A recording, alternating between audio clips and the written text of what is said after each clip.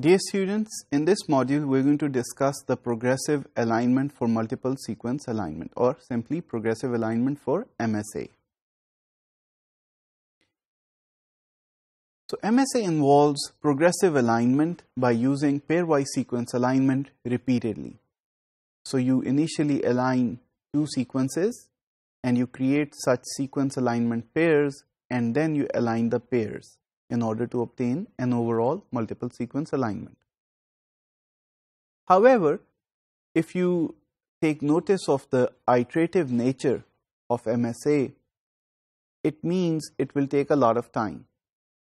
So progressive alignment, because you have to create all these alignment combinations, takes a lot more time than a simple pairwise alignment. So the important thing is to understand how progressive alignment works. So let's take a look at this. So as a first step in progressive alignment for MSA, you perform pairwise alignments on all sequences. That is, you take these sequences and you align sequence 1 with all other sequences. So you will be aligning 1 with 2, 1 with 3, 1 with 4, and 1 with 5. So in this way, sequence 2 will also be aligned with all other sequences. And then this process will continue until all the sequence alignment combinations are created. So once you have these combinations of alignment, then you're ready to move to the second step. So in the second step, what you do is you construct a guide tree, or simply a dendrogram, using a distance matrix. So here you need to understand what is a distance matrix and what is a guide tree. So for instance, this is a dendrogram or a guide tree for 4 sequences: S1, S2, S3, and S4. So to understand what this tree represents, you need to consider the length of these branches.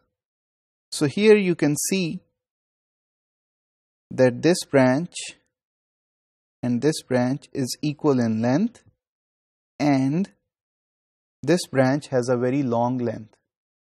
Also, these two branches are longer than these, and the branch is smaller for these two.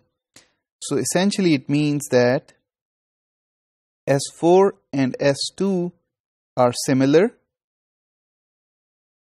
while S1 and S3 are similar to each other.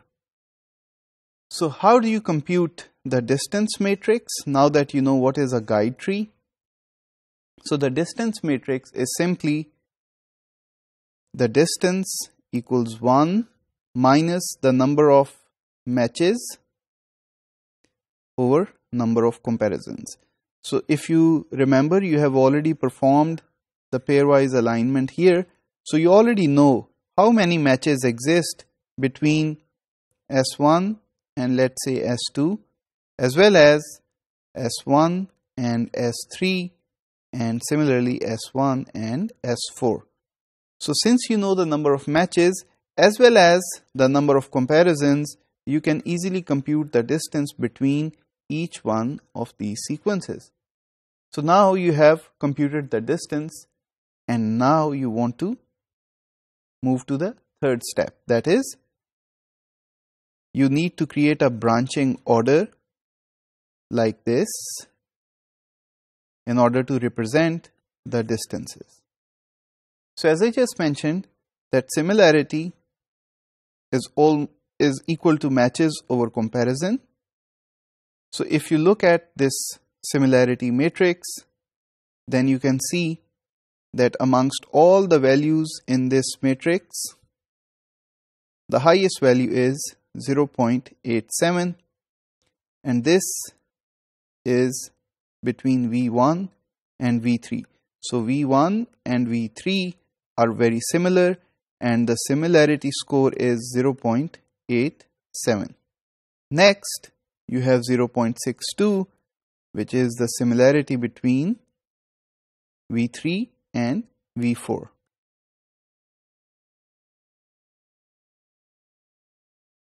So note that this is the similarity.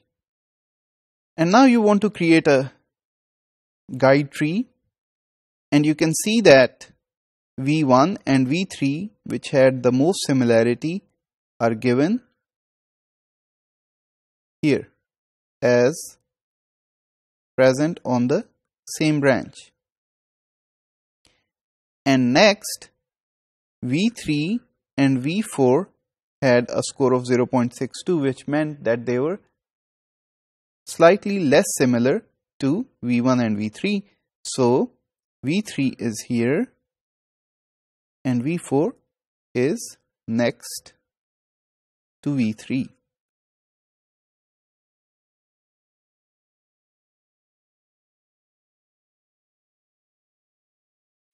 And in the end, you have V2, which scored the least in comparison to the other sequences. So in this way, you have constructed something called a guide tree, and you have put most similar sequences on the same branch, followed by other sequences that are increasingly different from them. This approach, however, has some shortcomings. For instance, if you have performed an alignment as the first step, which may be incorrect, then your entire guide tree will be biased towards that. So there is a lot of dependence on the first alignment that you employ to create the guide tree. Also, if the sequences that you use are dissimilar, then this can introduce an error in your alignment as well. And lastly, to overcome this, what you do is you create a guide tree, and then you repeat the process to create better and improved version of the guide trees, that is, iteratively. So in conclusion, the progressive alignments can help you to perform multiple sequence alignment, and that in progressive alignment you repeatedly align sequences to arrive at a guide tree using the similarity between sequences, and then you create the relationship between the sequences.